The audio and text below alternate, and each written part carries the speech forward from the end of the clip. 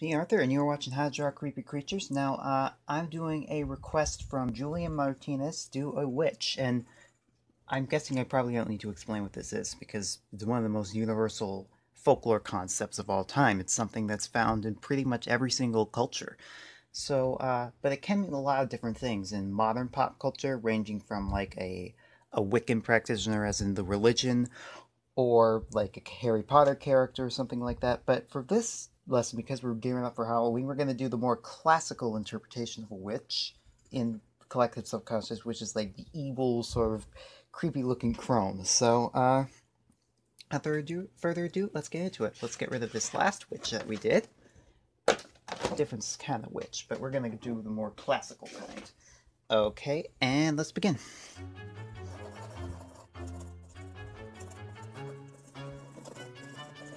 Just start out with a basic human skeletal structure like you would when drawing a normal person.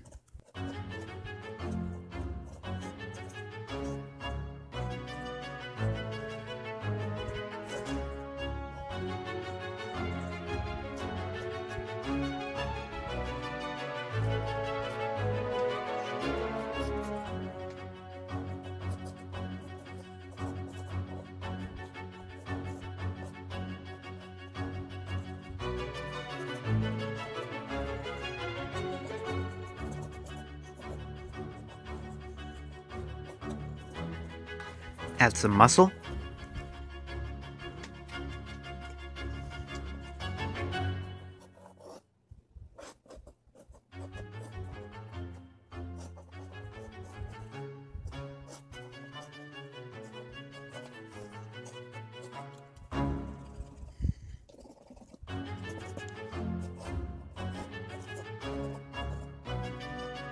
Give her dress a very flame-like tattered edge.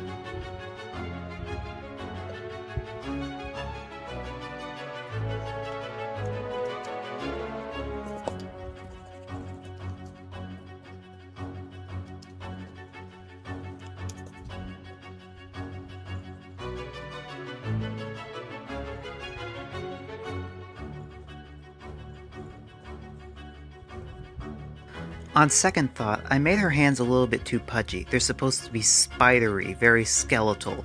Yeah, that's a little bit more scary. Let's go with that. And emphasize the nails.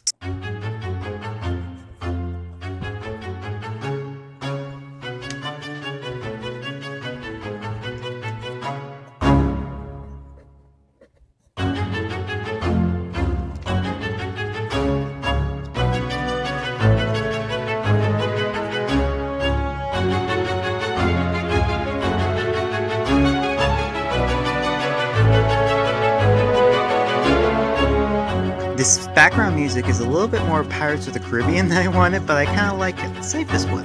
Good.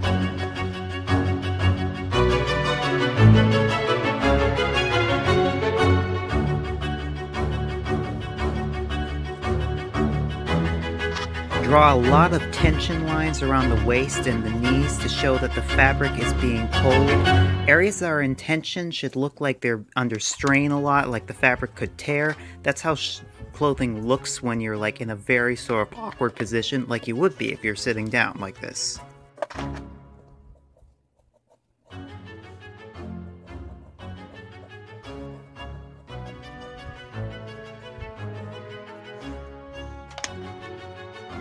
We could do witchy shoes, but I decided to give her bare feet.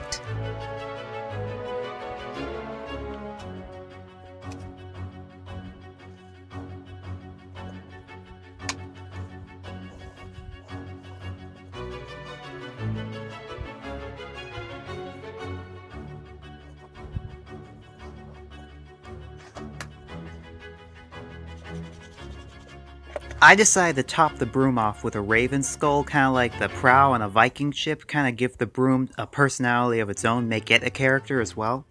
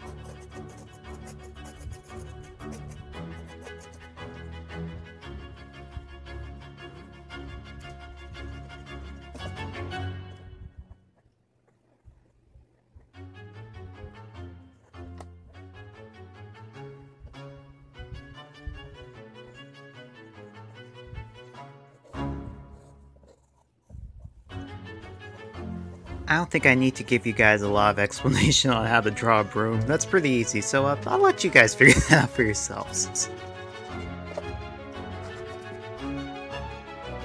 The facial features should be very sharp, exaggerated, pay a lot of emphasis to deep, gaunt cheekbones, sunken eyes, a very sort of forward-tilting eyebrow, kind of like a scowl, and a hooked nose. You want her to look like a bird of prey, like she's looking down at the world, looking for her next victim.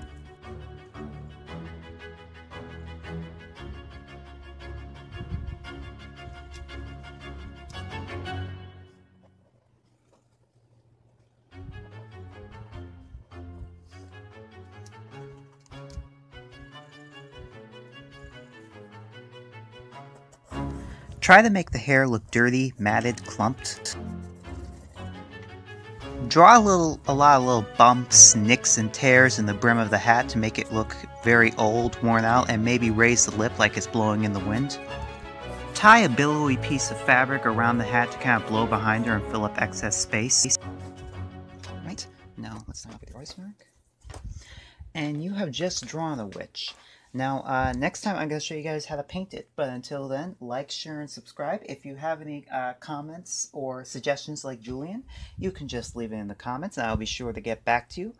Also, my email and link to my Patreon page, if I remember to put the link to my Patreon page in at this time, are in the description. And anybody who finished a lesson on the show and like to show off your artwork, you can just send it to me, and as long as you give me your permission, I'll show it off on the show with your name so that everybody knows that you did it.